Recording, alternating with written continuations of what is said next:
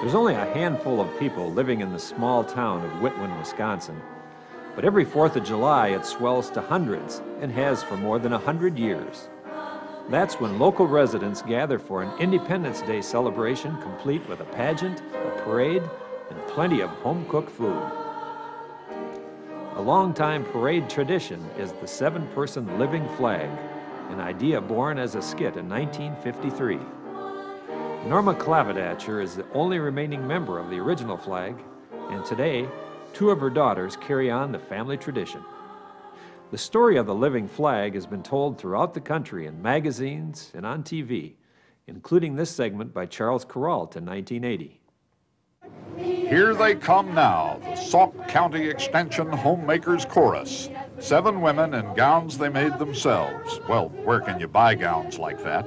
Marching down the main street, the only street, of Whitman, Wisconsin, 4th of July in a small town.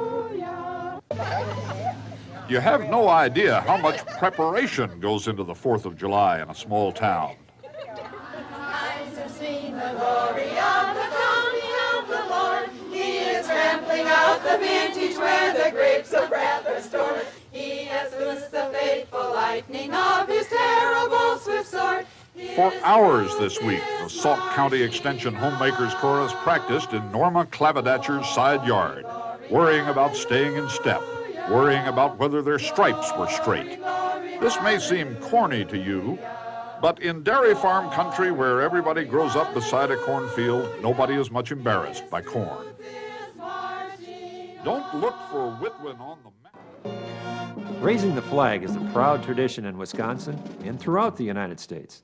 For retirees, for parade marshals, for marching bands everywhere, the red, white, and blue flies high.